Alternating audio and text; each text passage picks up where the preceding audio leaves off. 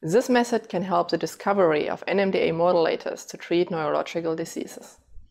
The main advantage of this technique is that it allows the further study of the NMDA receptor activity in response to different concentrations or combinations of ligands and compounds. So this method can provide insight into the general druggability of NMDA receptor.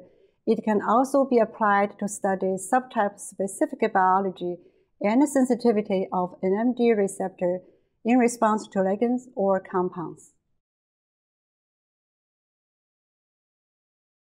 To measure the activity of the NMDA receptor, prepare a 384-well plate with HEC293 cells transduced with NR1-NR2 or HEC293-NR1-NR2A cells in the presence of protective compound. Then, incubate the plate at 37 degrees Celsius and 5% carbon dioxide for 16 hours.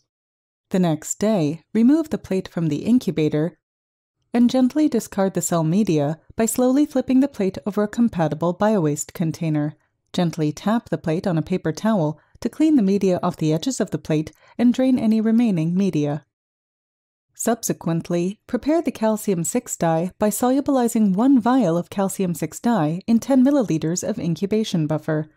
Add 30 microliters of the dye to the cells in the 384-well plate.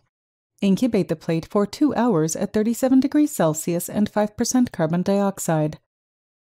After 2 hours, remove the plate from the incubator and let the cells adjust to room temperature for 10 minutes. Next, gently pour out the calcium-6 dye and add 30 microliters of assay buffer. Repeat the wash for a total of 3 times.